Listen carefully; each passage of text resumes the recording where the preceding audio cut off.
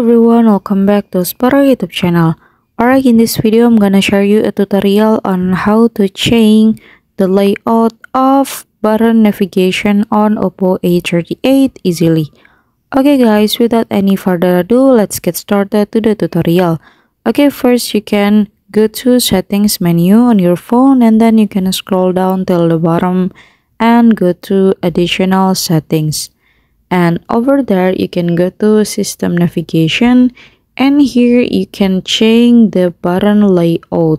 And if you are used to the back button being on the right, then you can change it to the right, and vice versa. If you are more comfortable if the back button is on the left, then you can change it on the left.